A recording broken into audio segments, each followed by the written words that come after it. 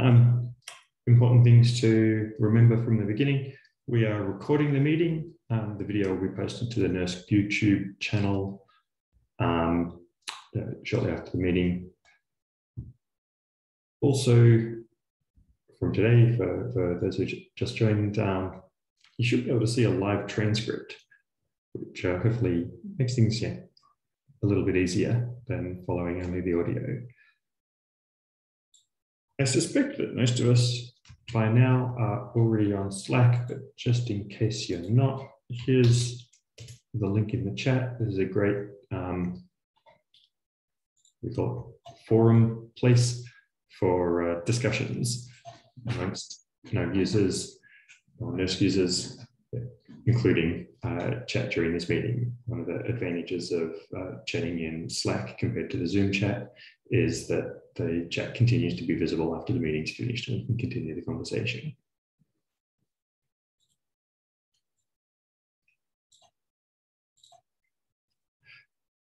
Okay, so we'll follow our normal agenda. This is intended to be an interactive forum. It's a discussion, not a presentation. So please unmute yourself and speak up when you have something to add. Also, use the Slack channel.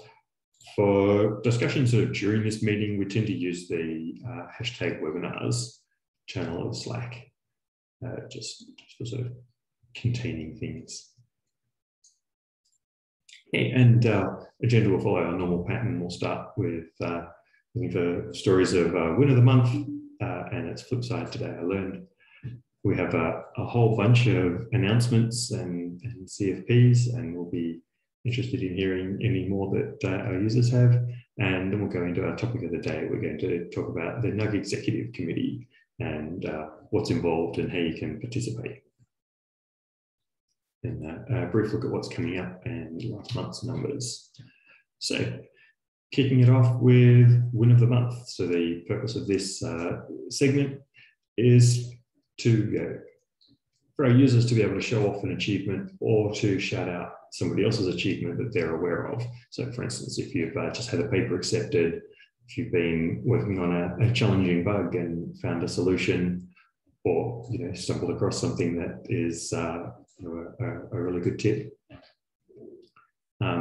Scientific achievements are always good. We have every year we have high impact scientific achievement awards and also awards for innovative use of high performance computing. This forum is a good kind of opportunity to talk about things that you've seen or done that might actually be candidates for those. Also, candidates for science highlights, interesting and attractive. So we'd love to hear about them. Anybody like to kick us off? What's interesting, successful, even award worthy that you've achieved or seen in the last month or so?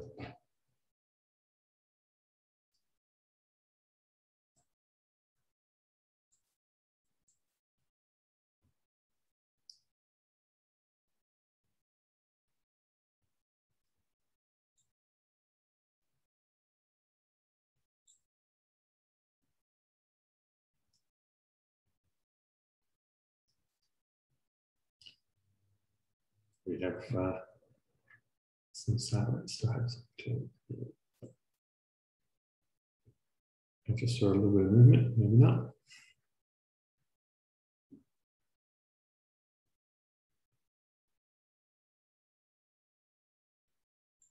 Maybe we'll jump straight to the next one or extend it out into the other side of the coin. The today I learned, and this can be something that tripped you up. It can be something that you're still stuck on even,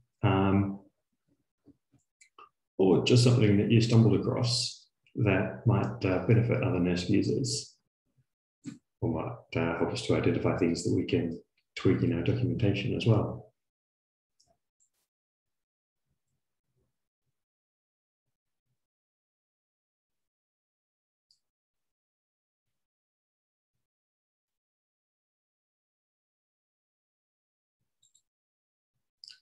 Very quiet meeting this month. I'll give some.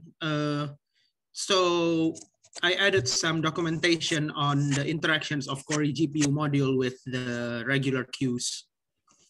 Oh, you know, earlier last week. Like you cannot submit to Haswell or KNL if you have the cGPU module loaded.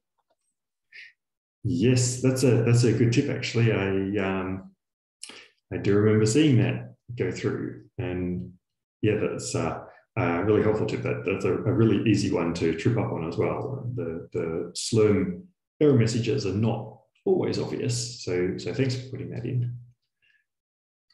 That's actually also a good reminder, if you haven't discovered it already, when you're looking at the nurse docs pages at docs.nurse.gov, there is a button on the page.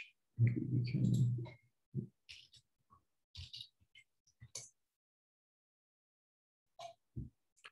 Up here.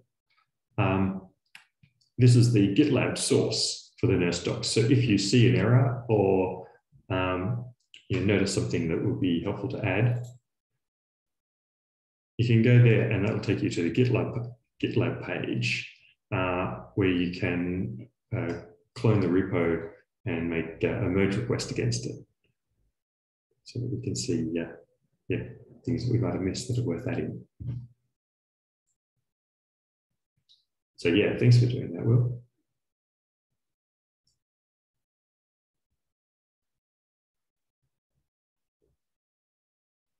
I think there are going to be a few tips coming up in the announcements. Actually, there's quite a bunch of interesting training and so on.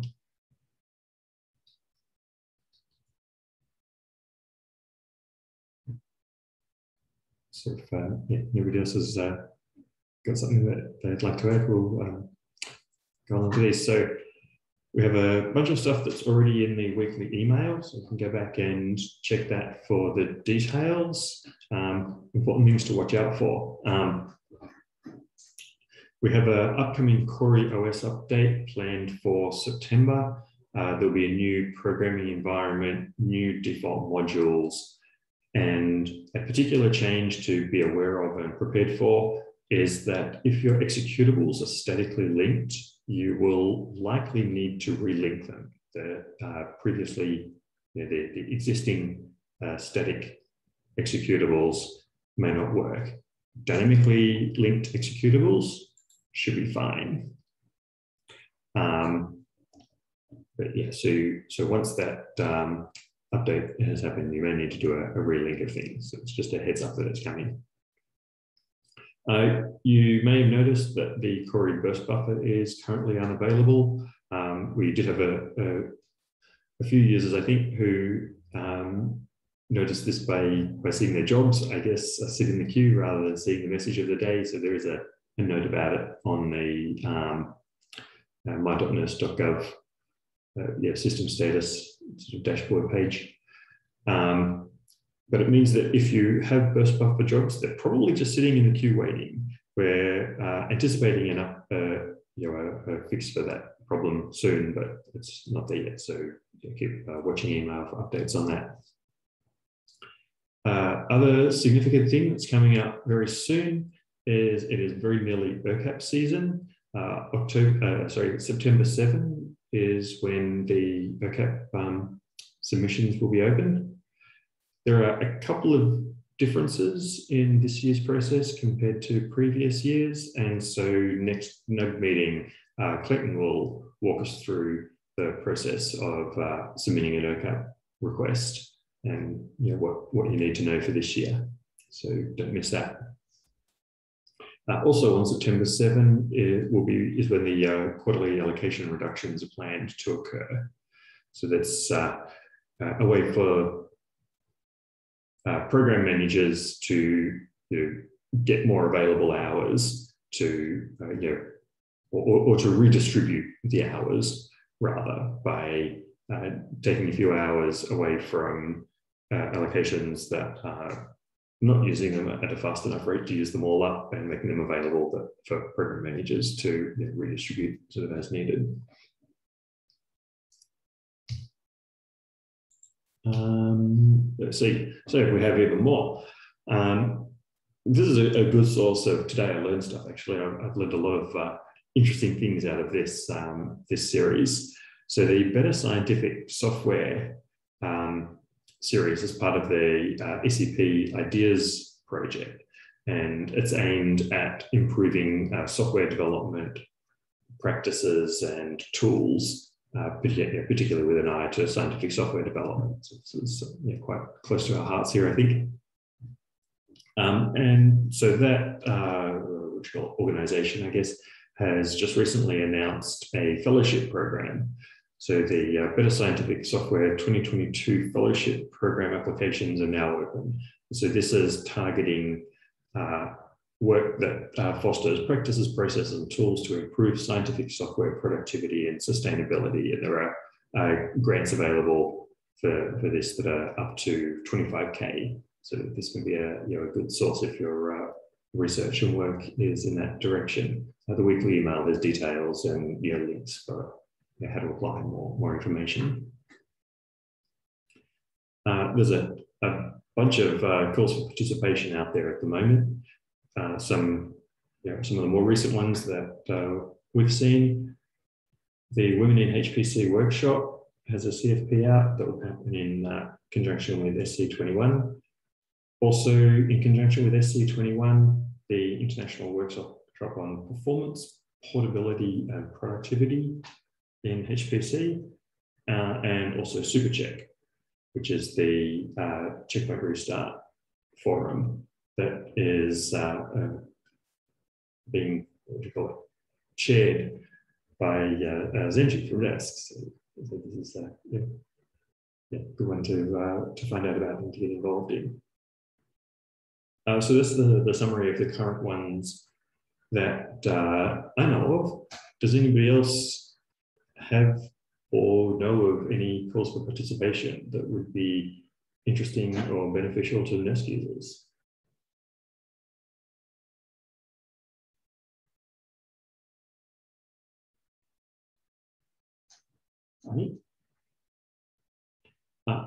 I see there's a question in the chat about the prognosis for burst buffer. Well, it will come back, but we're waiting on a fix, so I don't know the timing at this point. Yeah, Steve, we can follow up on the exact timing of it and see if we can get an update today. Yeah, so we can circle back around to that offline later. A bunch of training things coming up in the near future. In the very near future, next week, there is some CMake training. It's for the first 4 days of the week. Also, around the end of next week, I think, is an introduction to kernel performance analysis with NVIDIA Insight Compute. So this will be useful for preparing for Perlmutter and running on GPUs. So I have a spelling error in this next one. I believe it's an L, Valorium, for portable power management code. Has sessions tomorrow and in about a week's time. Further ahead in September, there'll be a session on facility testing of E4S, which is the extreme scale scientific software stack. So facility testing using the E4S test suite, spec test, and build test, and that will be in the middle of September. Also in the middle of September is the next Ideas SCP webinar on leading open source projects. So this is attached to that same Better Scientific Software as the fellowship announced. And then further ahead in October will be a E4S deep dive. So E4S has got quite a good range of scientific software and particular libraries. So it's worth a look. Are there any others that I didn't know about?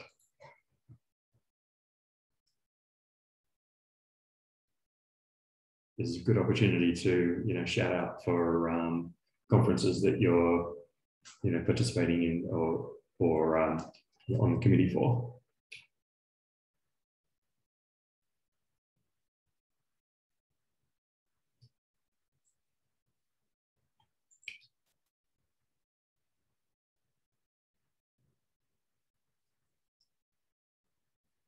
Okay, so we're running slightly ahead of schedule, but that's okay.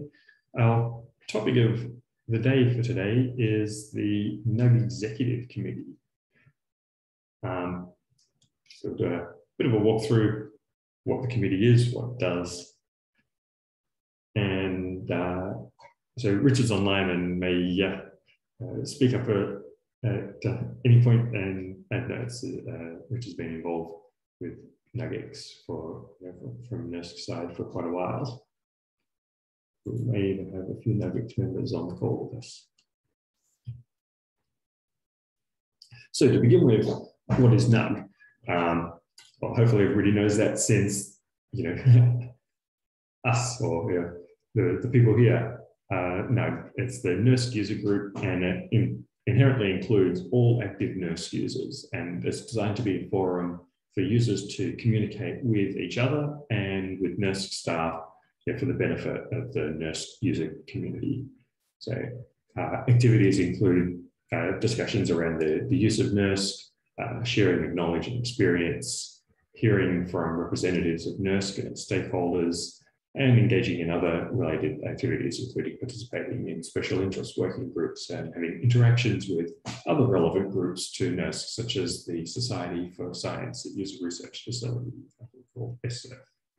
And I see Dan has his icon on Zoom here, SCIRF.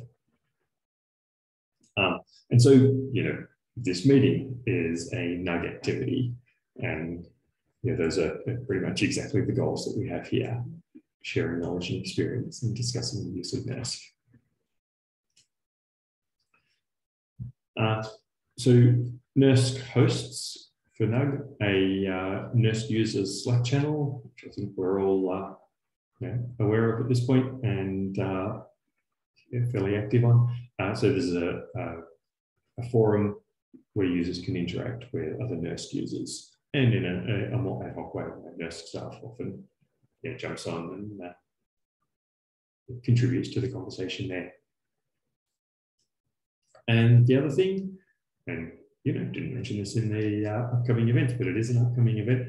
NERSC hosts an annual NUG meeting, which is open to all users, and it generally includes presentations by NERSC, by its DOE sponsors, by NERSC users, by vendors, and also some training and workshops. And so, we're actually planning for that to happen this year in October. The exact details and date will be announced soon.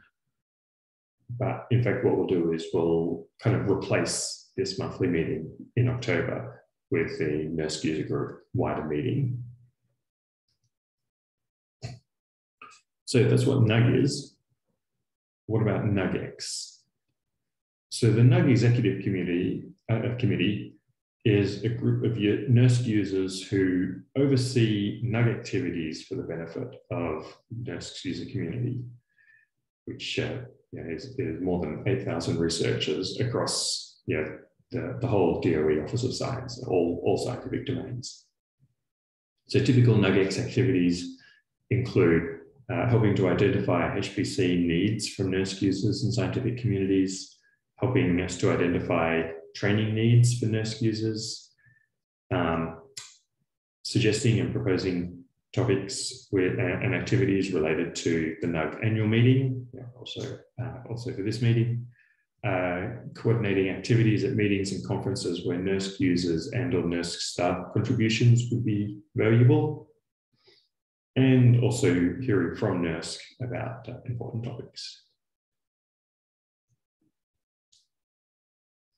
So how does it work and what's involved?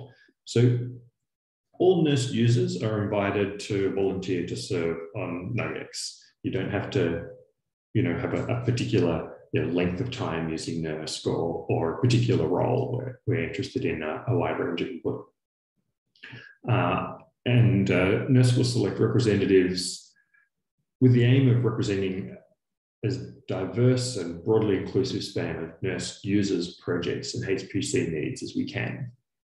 So we want to make sure that everybody's needs are heard and addressed. So we're very interested in having a really good diverse group in NUGX. So NUGX will meet regularly, typically up to about 1 hour per month. So it's intended to be a not too heavy commitment.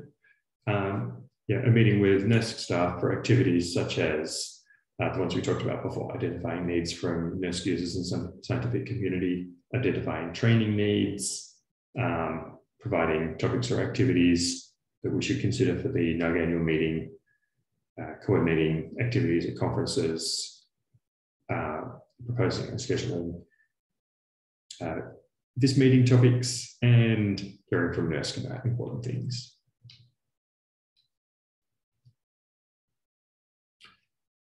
So if you join NUGX, typically NUGX members will serve for 2 to 3 years, as long as they continue to be active NERSC users.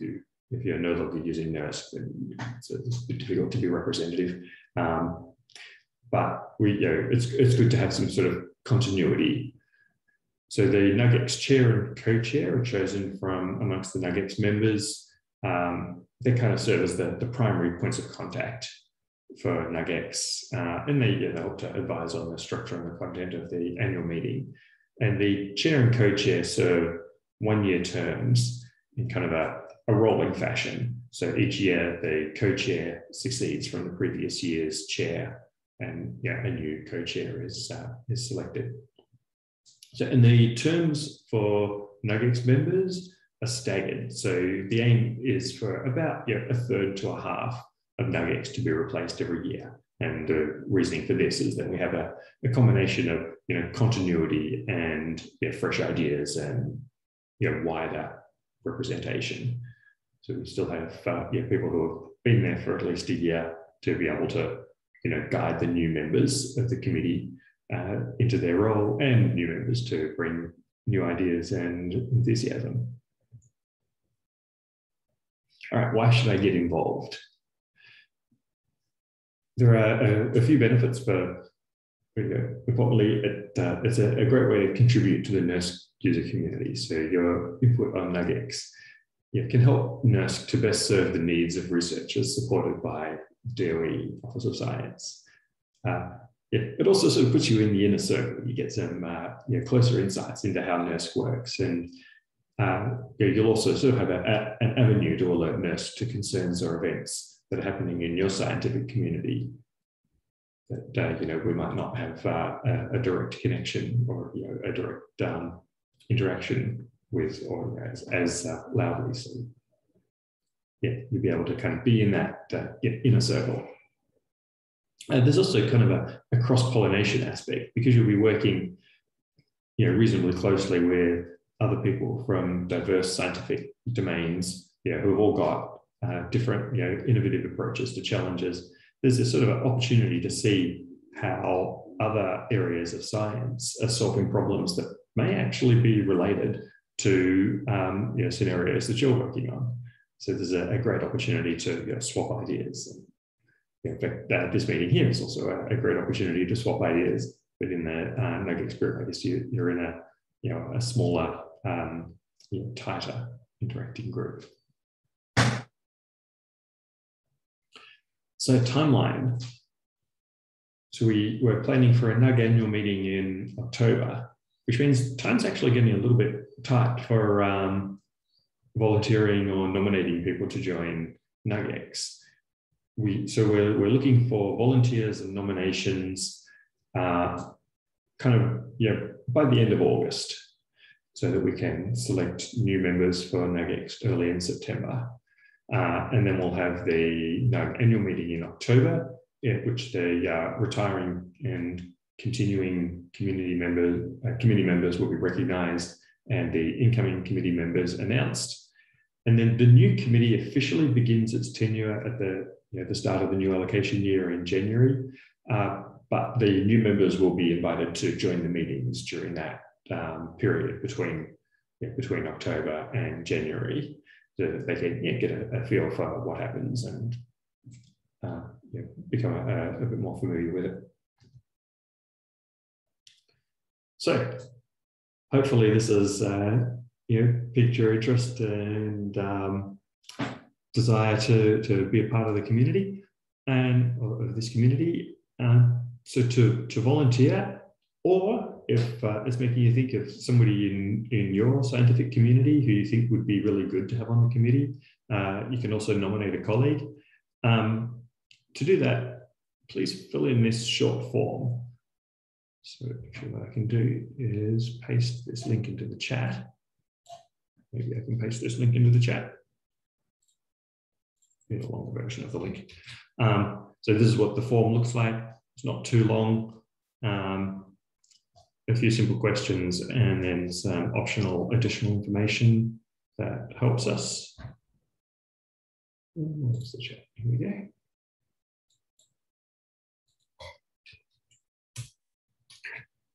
So that link will be posted in weekly emails coming up and also on the webpage fairly soon. So that's an overview of NUGX and what's coming up. Does anyone here have any questions, suggestions, comments, or other input they'd like to add?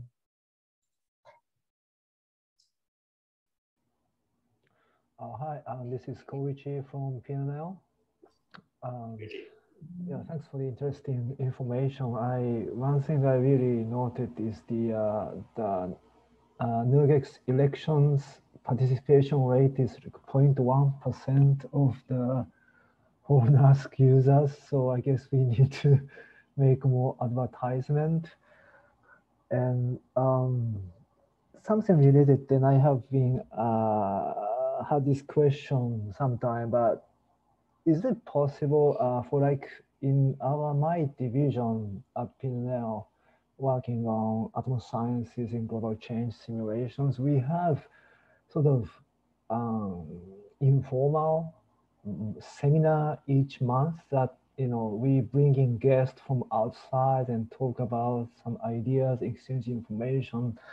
For this kind of seminar event at each individual institution, is it possible to invite one of the NASC help desk member as a speaker, or maybe joint speaker? I can be one of the presenters together with one or two NASC staff members to give some presentation about how NASC works and what kind of sort of common sense procedure is assumed and what kind of events, and then maybe we can advertise those how people can get involved in NASC, because I didn't know about this NUGX actually until I know one of my colleagues a NUGX committee member, and so again, going back to the question, is there any previous examples that any institution invite NASC help desk member as a speaker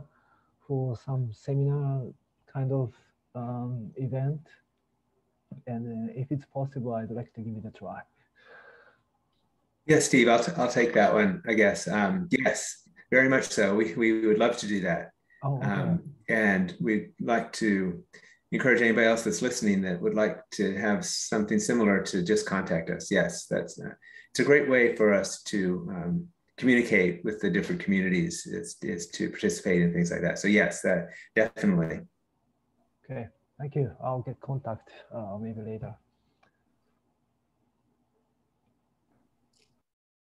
Yeah, that sounds great. Thanks.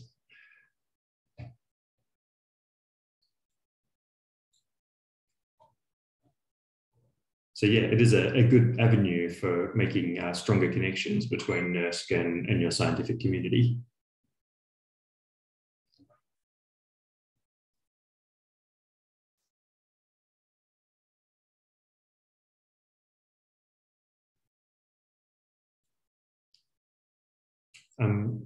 Richard, was there anything else that you wanted to say or mention around NUGX that we didn't cover here? I don't think so, other than, we've had NUGX has been in existence for quite a while, and we really appreciate the people that have taken part in it. But we don't feel like whatever model we've had in the past has been as consistent and effective as we had hoped. And part of it is everybody's busy and we're just not sure what the model is. And, we'd like to have more interactions and kind of a more dynamic NUGX. And so that's why we're trying something a little bit different here and asking for volunteers and trying to be a little bit more specific about the kind of activities that we would have. And so we're just trying to tweak things a little bit to make it a more effective organization. Because we think it's really important for us to kind of interact and kind of keep our finger on the pulse of the community and all of our community, all of our different communities. Nurse has a very diverse user community, and this is our attempt to try to enhance that a little bit. Yeah, and that's probably part of that having a really diverse community at NURSC is probably part of why it has been kind of difficult in past years to get sufficient votes in an election, because I suspect a lot of the nominees, most of the NURSC user community, won't actually know. They might be known in their own scientific community, but not so widely. So by taking this approach this year, we're hoping to, I guess, kind of widen the representation and help make the different scientific communities a little bit better known to each other.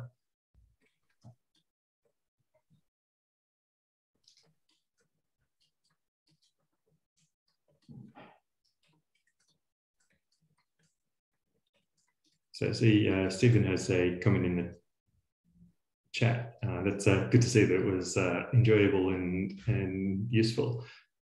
Different categories of field. Yeah, we do have it broken down by office, but even within offices, like some offices like BES are very diverse and VER are very diverse. And we would find that we weren't really capturing the broad demographics that we thought we needed to all the time. Sometimes yes, sometimes no. It's just kind of inconsistent. Yeah, and actually to that end, you'll see on the participation form, interesting. One of the optional questions that we're asking is, for a little bit about the volunteer or nominee. Because we're interested in getting both experienced users and early career or graduate users, and people who directly run jobs, as well as people who use data from jobs that somebody else has run, people who manage projects. We're trying to cover the entire range of experiences that people are coming to NURSC for. So don't feel like intimidated or that you don't have a place just because you're either particularly junior or you don't run jobs, or we're very interested in hearing from all of these perspectives.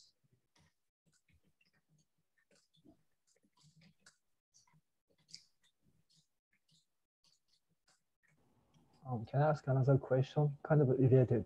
But do we have some statistics of demography of the NURSC users? Because you are showing the screen, the build software, senior researcher, mid-career, early career, and I'm more interested in the what kind of tasks the users do, either build software or run the job or analyze data. and how many of the users are categorized into one of those, groups, and how much others are doing some other tasks. That kind of gives diversity, but also basic understanding about HPC hardware and software. Probably many of my colleagues are mainly running jobs using existing community, code without knowing how to build, for example, software, because they already gives users a really nice tailored out-of-box script. Although once users try to do more advanced or specific experiments, they have to go into those building script. But until then, out-of-box already prepared case, I'm mainly talking about those used for the climate, like CSM, ESM, WRF. You don't need to run pretty much anything about how to build a script. For WRF model, you have to know about the user guide. It gives all the steps. You just copy and paste. That's it.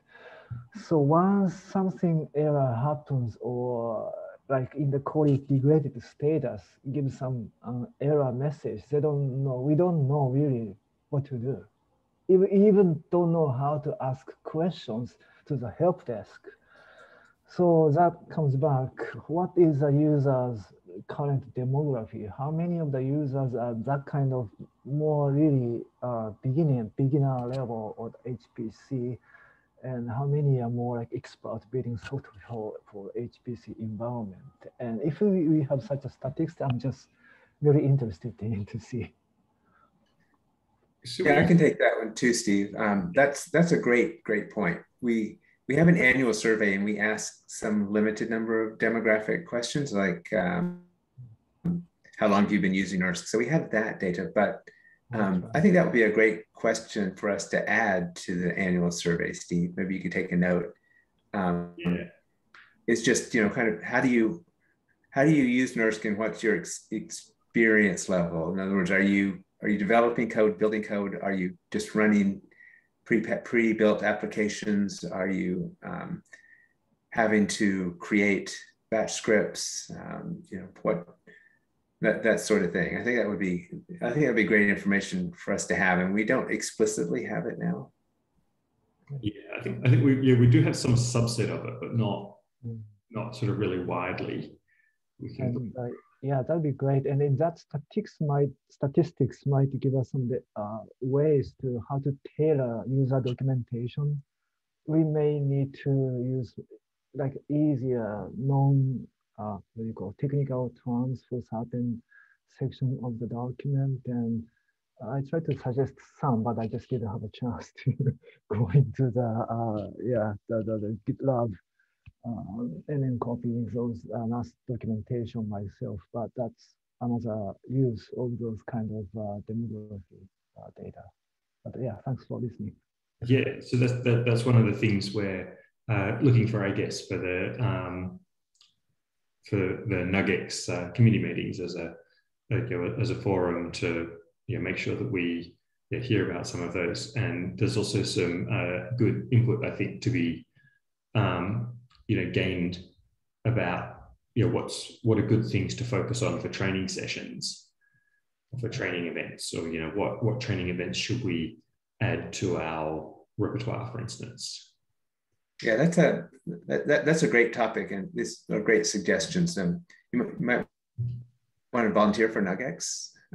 One thing that NUGX has is working groups, and right now I think there's only one working group around experimental and observational data. But it'd be great if we could have somebody in NUGX that was interested and maybe formed a working group and maybe brought in others, and NERSC staff could participate too. And maybe you had, regular, if not that frequent, meetings to discuss, effective ways to present the documentation, or what's lacking, or what we could do better. Because tapping ideas from our community is a fantastic way to help us improve how we do things, because there's so much knowledge and talent and perspective out there. Yeah, thanks for the comments. Yeah. indeed, that kind of team for documentation and training program might be really nice. And I do like, by the way, YouTube playlist for the new user training event and ask. I recommend that playlist to every new users in our group who's starting to use NAS. So we might advertise that more as well. Yeah. But anyway, yeah, thanks for the feedback. I see, thanks, Kishi. I see Stephen has a hand up. The Pittsburgh Supercomputing Center used to have a very interesting support model in which one staff member would be assigned to a research group and he would be your primary contact. So he got to know your code and got to know the users, and you'd kind of go there with your first line inquiry. And I found that was quite effective at the time. I have to say, I do like that idea. We have a slight challenge in that there's something in the order of 700 or 800 projects at NERSC. So I guess part of what we're hoping for in NUGX, or aiming at in NUGX, is to kind of act as that or part of that liaison. So what you would want to do at NERSC, I think, would either pick out the largest allocations, or if possible, the groups that have the most inquiries. We do that at some level with our NESAP teams. We have about 50 different, it's mostly based on codes, but not entirely, projects, and each one has a designated contact person and liaison. Yeah, we do have that, but I guess I consider that person mostly available for porting codes to the new machines, not so much for the production running problems we're having. Right. Yeah. Okay, that's a good idea to bring up again. You know, we've thought about how we might do that in the past. We haven't really implemented anything too much, except we do have some people that work with different communities, but it's not on a real organized structure. We don't have a real organized structure around that right now. But we'll think more about how we might be able to do that. Especially if we were able to identify communities that could benefit from this kind of interaction, that would reduce the number of groups that were, as it were. Yeah, you would know how to characterize all the support tickets that are coming in at NERSC, since you have the database to examine. Right. Yeah, thanks, Steve. Sure. Can I further follow up on Steve's suggestion? Because it sounds so good to me. Even if the Steve mentioned, Rick mentioned, if the resources is one problem, can we ask PIs to even provide some funding so that PI can provide some funding to NUSC help desk, and then in return we can have some designated, semi-designated point of contact to port the code and change the code. Those kind of framework maybe as part of the RCAP application. If PI is interested in hiring sort of those point of contact, maybe they can include that. Or as a user facility, everything has to be sort of free based at NUSC. Yeah, that's an interesting idea. An idea I've had in the past, and the thing that I think would be really useful is I think it'd be really useful if projects, particularly some of the larger projects, were able to have a designate within that group that is their nurse liaison, their nurse contact, or whatever, and they could sit within that group. Maybe they could sit within nurse, maybe half and half, but they would really be the coordinator for the interactions between nurse and that group. I think that would be potentially a really nice model. So I don't know what other people think about that. And the de facto happens in some groups. Some centers have an extended support model where when you put in your allocation, you say you would like special extended support, which could include developing new code, things like that. And you might get your allocation with that or without it. That's a good question to ask. See, we're getting lots of good ideas here. I don't know if anybody's taking notes. I don't know if Steve, you're taking notes. One thing we could ask on ERCAP is, do you need extended support? Or would you like extended support, and describe what it is? I think that'd be a good question.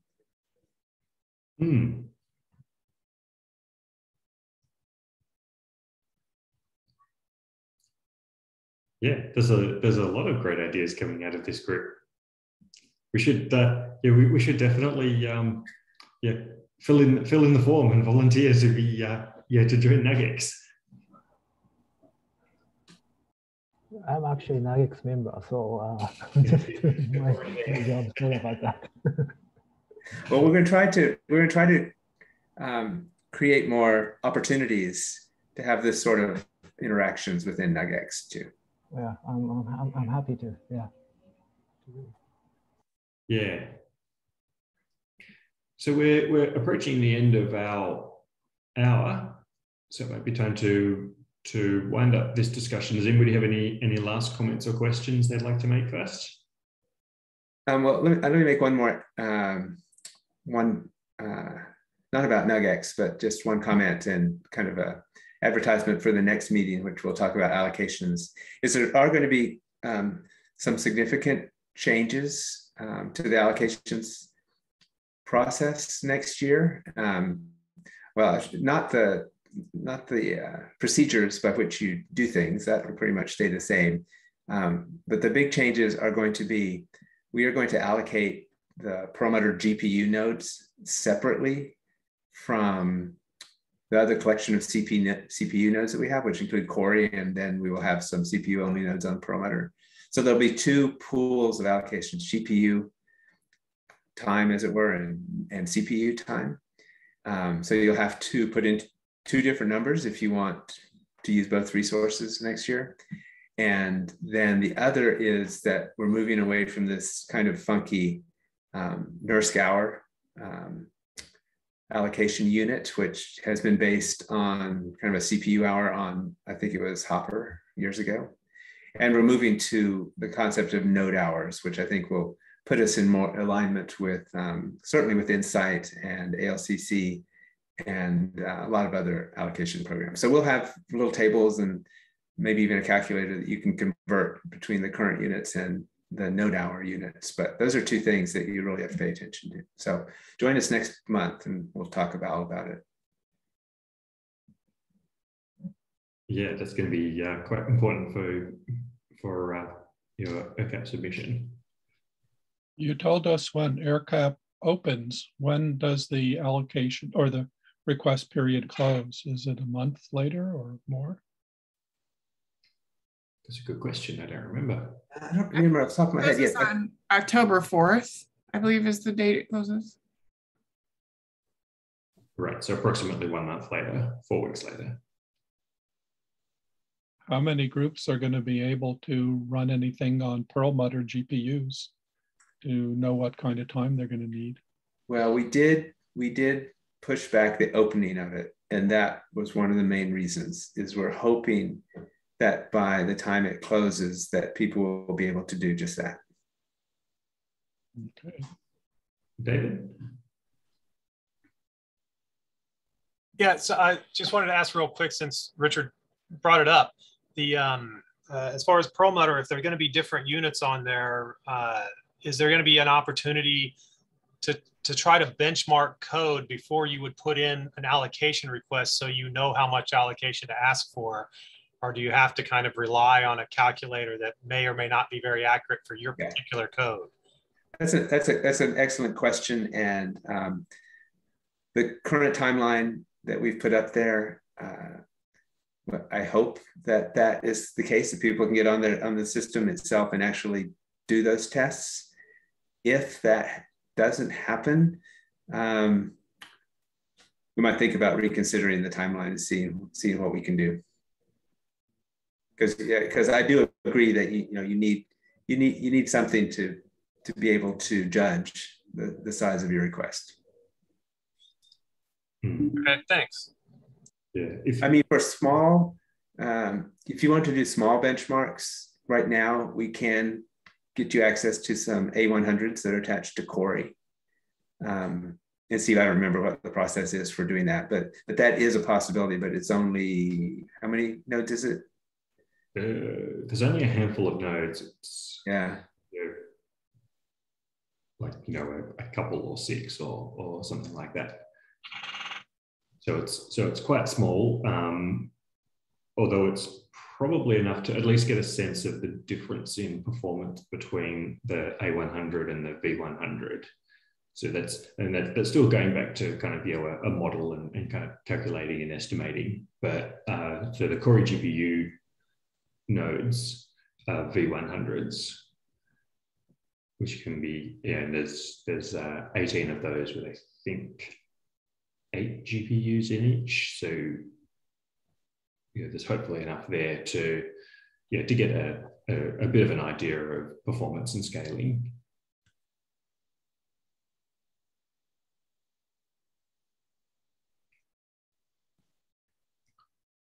Okay, yeah, that was a good question, David. Yes, thank you. All right, so things coming up. As Richard was just saying, September's NUG monthly meeting will have a walk through the OCAP process, and particularly the things that are new for the coming year, especially around Perlmutter and GPU allocations. Then in October, we're planning to have the NUG annual meeting kind of in lieu of this meeting. It may or may not be on the same day. We'll announce a date a little bit closer. November, tentatively, a presentation of some of the work of one of our regular participants. And on that note, we're very interested to hear kind of, lightning talk presentations about, what you're doing and how you use NERSC. And, I think, other NERSC users will also find this very interesting. So if you would like to present your work, it could be also a good opportunity to do like almost a practice run or a preparatory run for something that you're presenting at a conference. We'd love to hear from you. In the last couple of minutes, quick scan through last month's numbers.